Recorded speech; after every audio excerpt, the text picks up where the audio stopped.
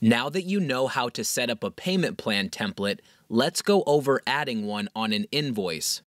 From the drop-down, select the payment plan you'd like to apply. You'll see the amounts due automatically populate.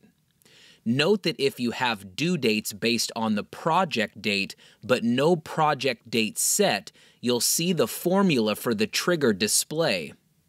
Those dates will fill in as soon as a project date is set. If you made special arrangements with a client and need to adjust the dates or amounts from the template, you can do so by clicking on the installment you'd like to adjust. Just like any other Dubsado template, once a payment plan is applied to an invoice, you can make changes here without affecting your master template. This also means that you are free to delete old payment plans you no longer use without affecting existing invoices.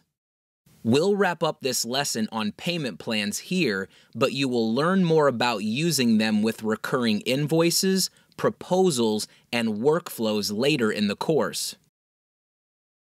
Here's a tip. As long as you are using due dates based on the project date, updating the project date will automatically update your payment plan template.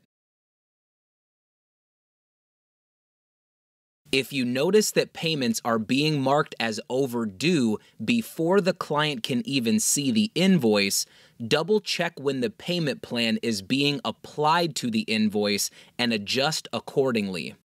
Technically, proposals and workflows apply the payment plan as soon as they are added to the project.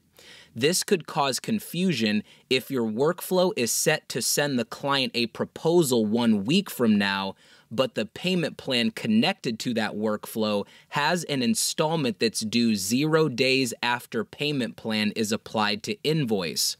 This particular combination would result in the first installment being marked as past due before the client even receives the invoice.